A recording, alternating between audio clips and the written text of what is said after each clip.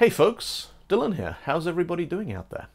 This week, I want to talk about one of the most delightful and successful things that has happened on the web in the last few years. I want to talk about Wordle.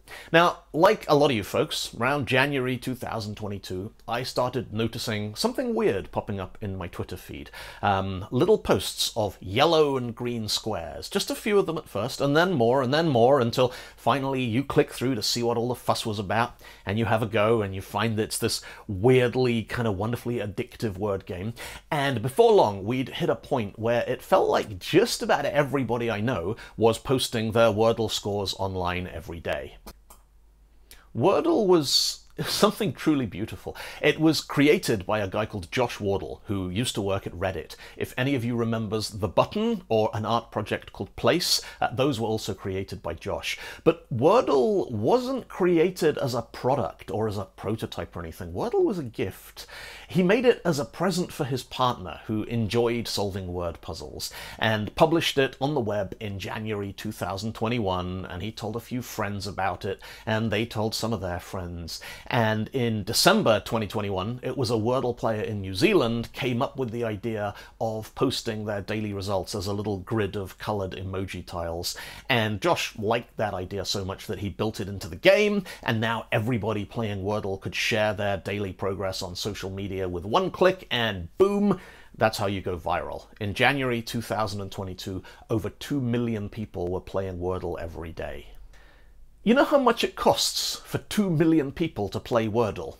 Well, let's work it out. Wordle, the entire game, was published as 4 files. This is what the HTML for Wordle looked like back in 2022 when the game first went viral. The entire game is less than 200 kilobytes. There is about 40 lines of HTML code, most of which is open graph meta tags, so that people sharing links on social media get nice previews and stuff.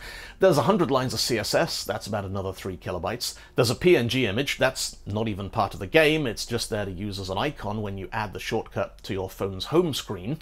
And then there's main.js, which contains the game logic and the entire word list. 7 years worth of daily Wordle games, 188 kilobytes.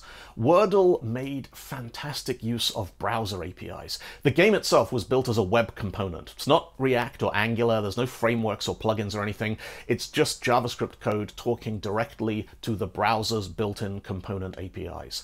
All of your scores and your streaks, they were maintained in local device storage. So there's no backend, there's no database, no logins, no cookies, there's no security to worry about. If you play Wordle once, 200k of data gets stored on your phone, and in theory, you can play every day for 7 years, even if you never connect to the internet again. So, how much does it cost to serve 200 kilobytes to 2 million people? Well, 2 million times 200k, that's about 400 gigs. So let's say that we stuck the whole thing up in an Amazon S3 bucket and published that as a website. Traffic from S3 to the internet costs about 9 cents per gigabyte. So 2 million people times 200 kilobytes times 9 cents per gigabyte is $36. Now, $36, that's not nothing. There's people all over this planet for whom $36 would be a life-changing amount of money. But there's also a lot of people who will spend $36 on dinner or a round of drinks without even thinking about it. And remember, once you've played Wordle once, the whole thing is in your phone's browser cache. You don't need to download it again tomorrow. So for $1, you can get another 50,000 people playing Wordle. So if everybody on the planet started playing Wordle, it would have cost about $120,000 in transfer costs. And that's a worst case scenario. If you use the right caching headers, you find that other people's internet providers are going to help you out, because the files aren't going to change. Once you accept that Wordle is finished, you can stick the files in a bucket with a header that says, yes, please cache this literally forever.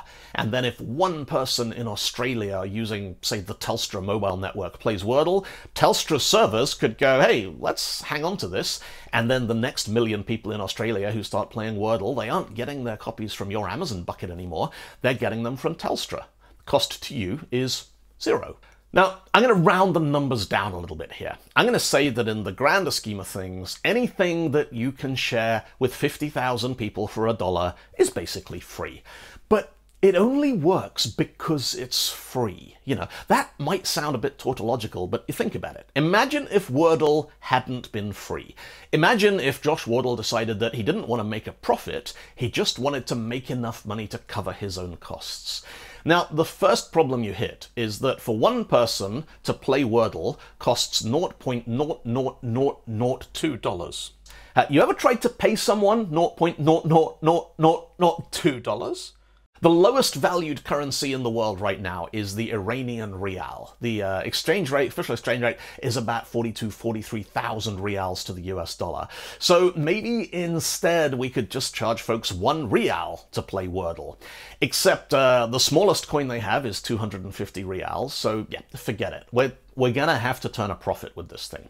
Let's say Wordle costs $1 for a year, and you can pay with a credit card. Now, I use a company called Stripe to do all my payment processing. I like Stripe, they're pretty good. They take 2.9% plus 30 cents of each transaction.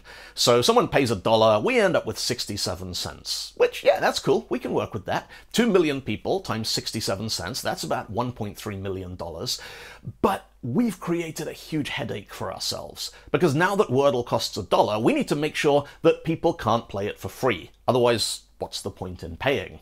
And only people who've paid their dollar get to play, which means we need to know who they are, which means we need to keep a database somewhere of all the people who have paid to play, and suddenly we're responsible for a database with a few million people's login details. So now we need to get some security. So we need to hire somebody who knows about security and data protection and the GDPR, and we're going to have to, incorporate and report that revenue and pay taxes on it. So we need an accountant, and all the people who paid for it, they're going to want a kind of receipt. So we'll need to set up an email confirming they've paid, which means we need a mail relay that can send 1 million emails a month, and we need a developer to build the code that handles all those emails. And suddenly, we've got this huge list of things that we need to do and people we need to hire and infrastructure that we'll need to provision, also that we can charge $1.